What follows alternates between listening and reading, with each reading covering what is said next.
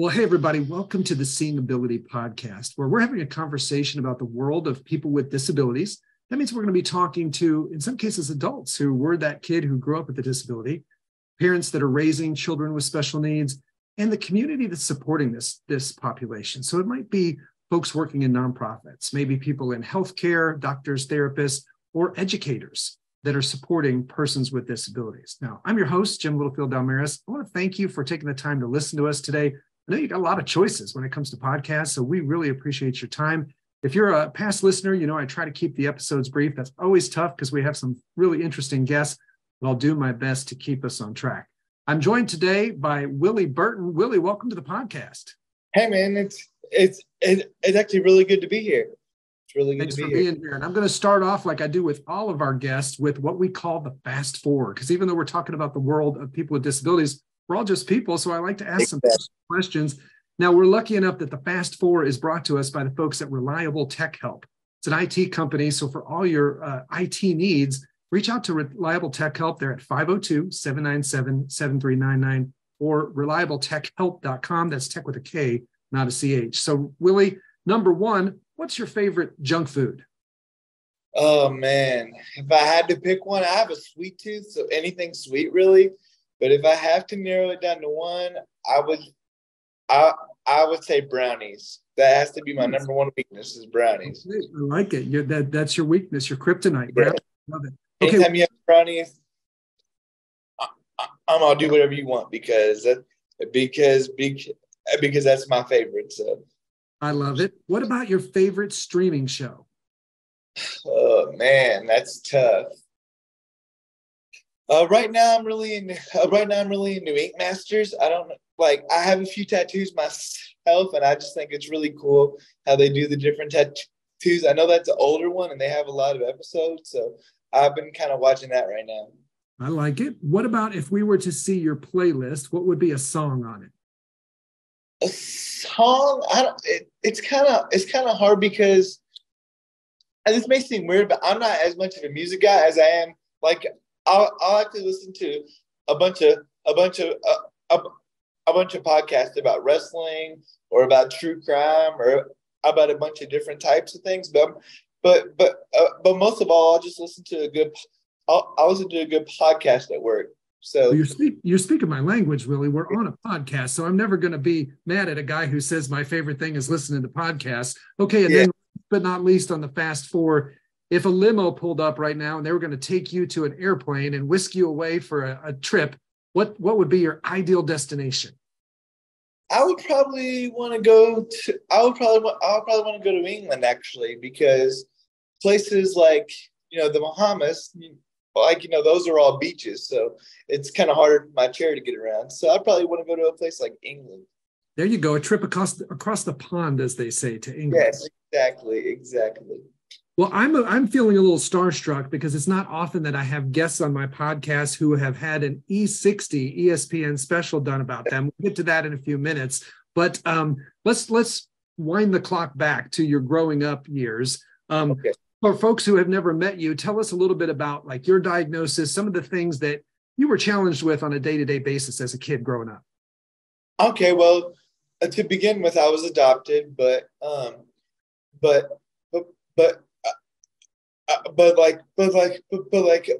my birth mother actually had a drug habit, and because of her drug habit, it caused me to have a bleed in my brain when I was born, which caused me to have a cerebral palsy, which affects my speech. It affects the right side of my body, and it basically just affects all my motor skills, like my ability to walk. It affects my right hand as well. So you've got the benefit now being, I was teasing you before we went on air about my gray and my beard and you being 27, you have the benefit of hindsight. Looking back, what are some of the things that you think your parents did to raise you that helped you become the person you are today?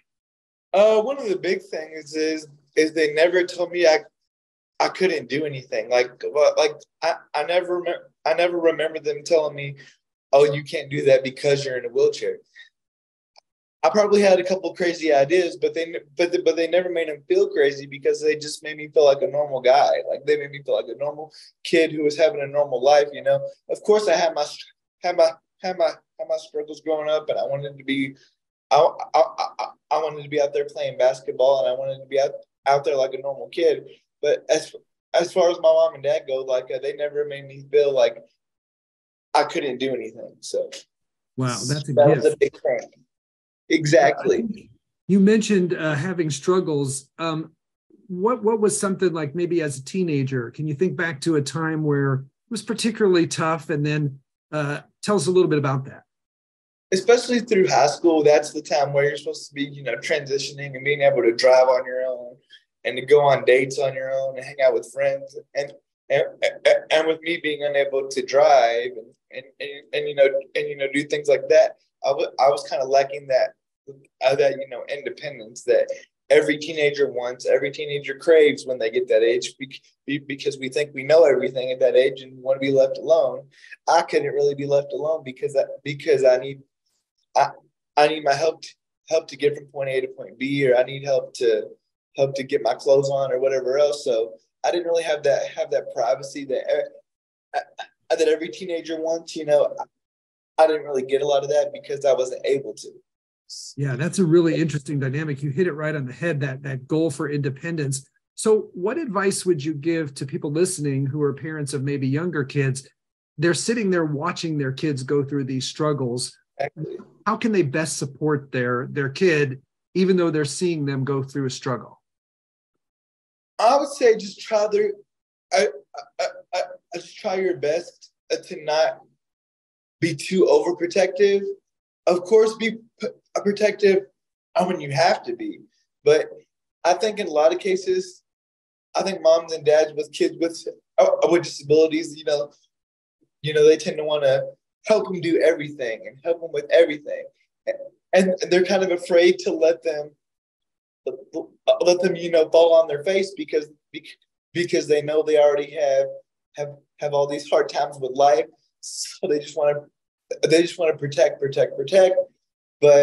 But just like anybody else, a kid has to grow, and a kid has to mess up.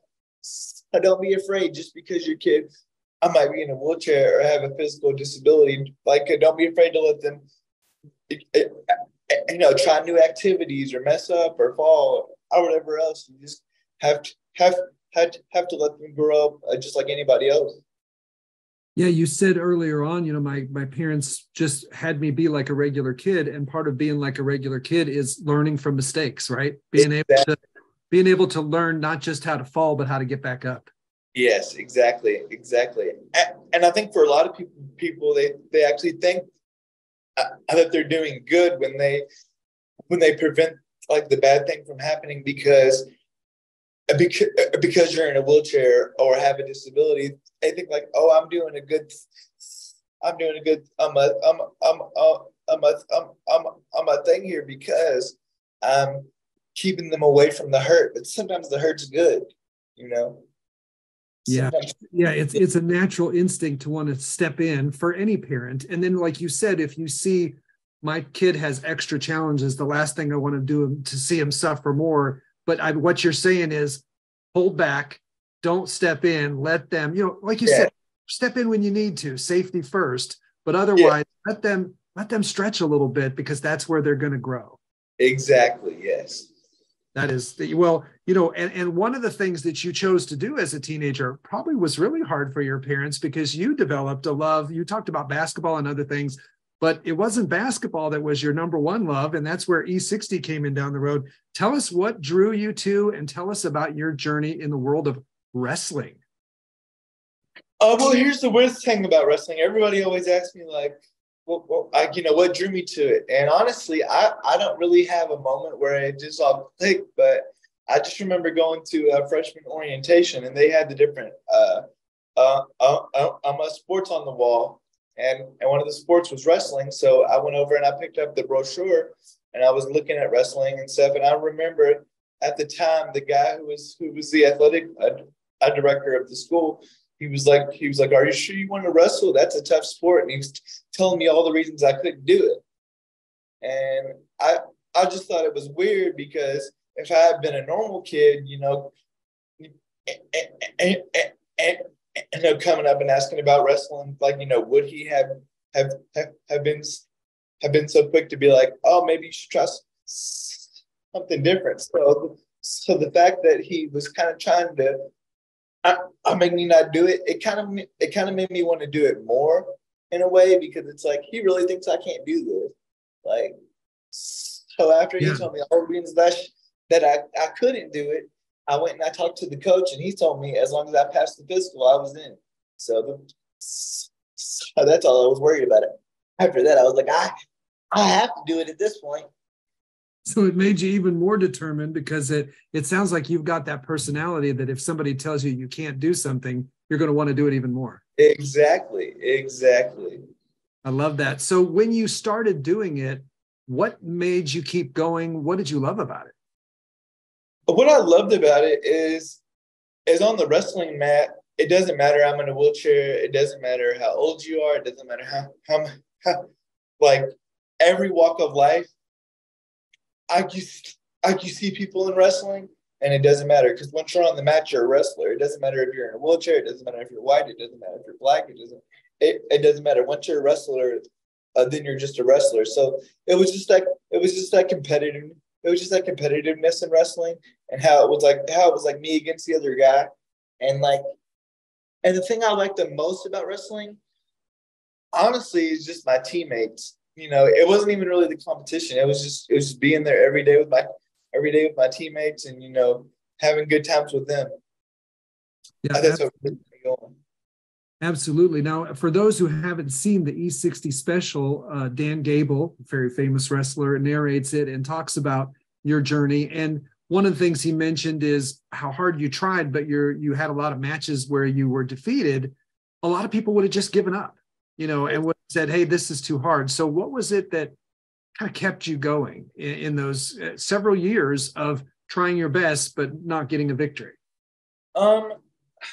I would say that it was mostly, as I said, my teammates and my coaches. Just every time I had a match, it wasn't like, oh, we know Willie's going to lose, so we're not even going to coach him. We're not even going to encourage him. It's okay, because he's in a wheelchair. It doesn't matter. Like they never made me feel that way. They always made me feel like I had a chance of winning every time I went out there, and it didn't matter if I won or lost.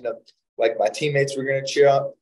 Were going to cheer me on, and my coaches were going to, tell me what to do and everything. It wasn't like they ever expected me to throw in the towel just because I was in a wheelchair. So they always held me to a high expectations. I held myself to a high expectation. Yeah, I love that. So if you have to think back from your years in wrestling, what do you think it taught you about yourself? It taught me that I have no quit. It taught me that once I put my mind to something, that I'm going to accomplish, whatever my goal is, whether that's in wrestling or in a job that I want, or it doesn't matter what it is. It just let me know that I have a passion within me that I once I want to do something, and that's it. I'm going to do it no matter what. I love that. And your story kind of led to the documentation of your story with you being involved with a biography, with a book, The Heart of a Lion. So tell us about that, and what was that like to have a book written about you, do book signings, be a little mini celebrity here in town? Well, the book kind of came after the documentary. It was just kind of through word of mouth, that it all happened. It was a crazy experience, just because I thought after the ESPN video, I would have my 15 minutes, as they call it, and then I would go back and just kind of live a regular life. But once they approached me about a book idea, I thought that was a really cool way to reach people who may not be into wrestling, or may not watch ESPN, so they may have not heard about me. But but they enjoy reading a good book, so they might, like, pick up my book. And if they can pick up my book and it gives them a little bit of encouragement, then that's what I'm hoping for. That was fantastic. And I know I remember when the book first came out, you did a book signing at a location, the Kids Center in Louisville, where you got a lot of support growing up. What was that like to be able to give back to them? And who were some of the people that played a role in your development outside your parents when you were growing up? Having my book signing at the Kids Center was huge, just because it gave me the opportunity to to go back to where I came from and just kind of all the memories of all the physical therapy. My physical therapist, Jamie Ramsey, was huge in my development. He was my therapist from the time I was about 1 year old all the way up until I was in middle school. So she was with me for a long time. So talking to her and just all the people who are involved with the Kids Center, I go above and beyond with their kids, and as far as helping them have a better quality of life. So without them, I think that's really where my determination, really sprouted up. It wasn't like in wrestling. It was through all the countless hours of having to do physical therapy and speech therapy and all these other types of physical therapies. Having to do that. Basically every day I basically was at physical therapy as much as I was home. So for me, the Kids Center was kind of like a home. Yeah, so. Absolutely. So way before you were got into wrestling, I guess you were having your own workouts and your own personal trainer, sort of, that was driving you just like a coach would, right? Exactly. Yes. All my physical therapists, like I said, especially Jamie, would just really push me to not only to work out, but just to have a better quality of life.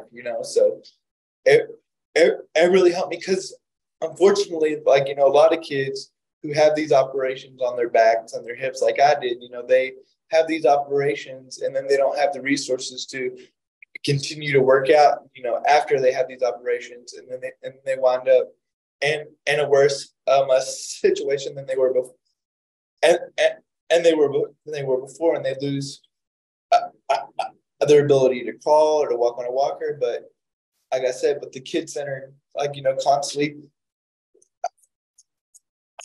having me work out, it really helped me to have a way better quality of life than I would have otherwise. So, well, that's really good to hear, because I know it can be hard to take your kid to all these appointments and therapies and different things like that. But it sounds like, in the long run, that early intervention really does make an impact.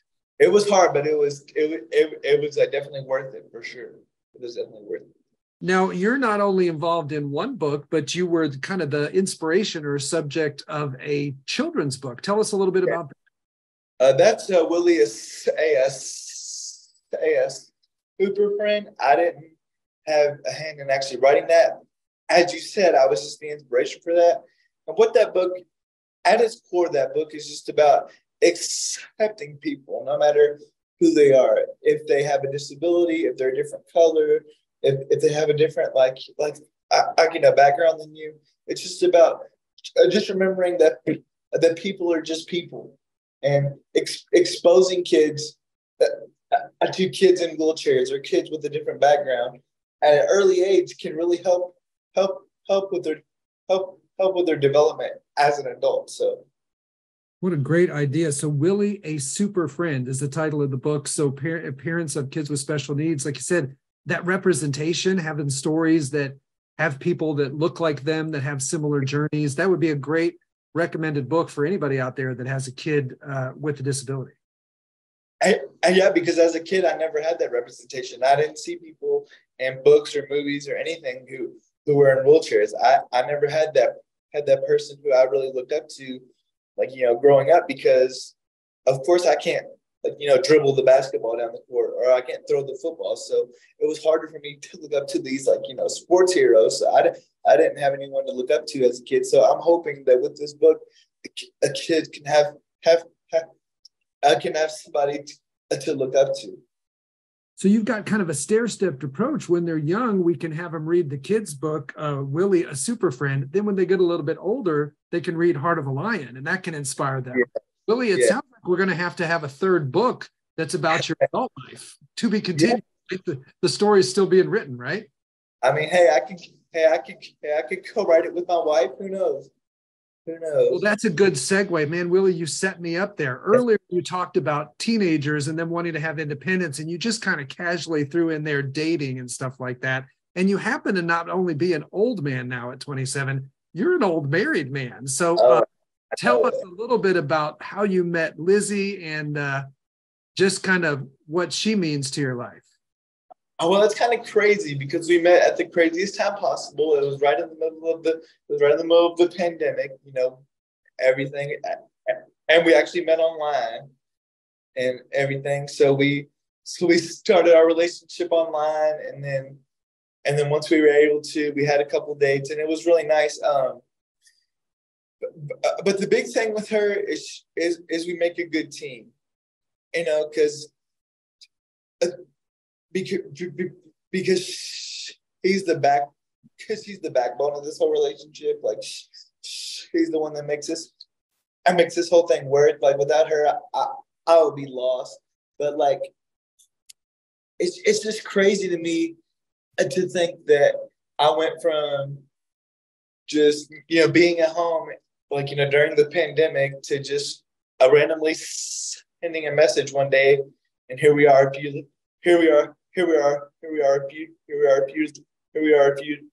years later, and I'm married. You know, it's kind of crazy. That is pretty crazy. And congratulations, by the way. Thank you. That's pretty darn exciting. And you're a smart man to give all the credit to your wife. I mean, you've already graduated from husband school by basically saying she's the key to the relationship. Good job. Yeah. I'm not doing it for brownie points. It's actually true. I'm serious. He keeps this whole thing running. But you just won the hearts of all female listeners out there. That's a smart man giving credit to his wife. Yeah, 100%. What did they say? I think there's a quote, happy wife, happy life, something like that. There has never been a more true quote than that. So if you were brought in, and I know you've had a chance to do a little bit of speaking to groups. I know you're doing that. What is the message that you're getting out there, either to kids or to parents, when it comes to traveling this journey? Just a message of hope.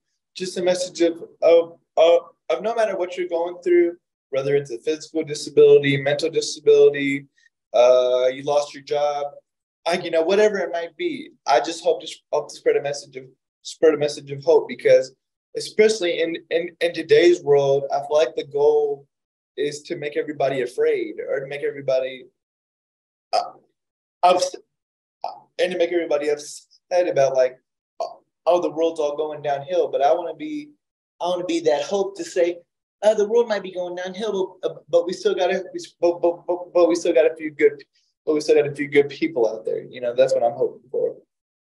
That is an awesome message. So if folks wanted to get a hold of you, maybe they've got a group and they'd like to bring you in to speak to them, how do they reach you? Just contact me. I'm through my email, which is Willie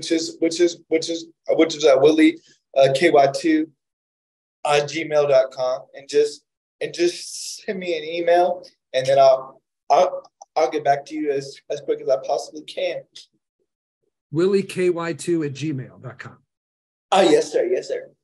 Fantastic. Okay. I always like to sometimes end with what I call the 3 keys. Let's imagine you are brought in to speak to maybe it's at a hospital, and they've got some parents who maybe recently had kids born in the NICU. They're kind of facing an uncertain path. You're up there at the podium speaking to them. What do you think you would say are your 3 keys to success in raising a kid who has some sort of extra challenge?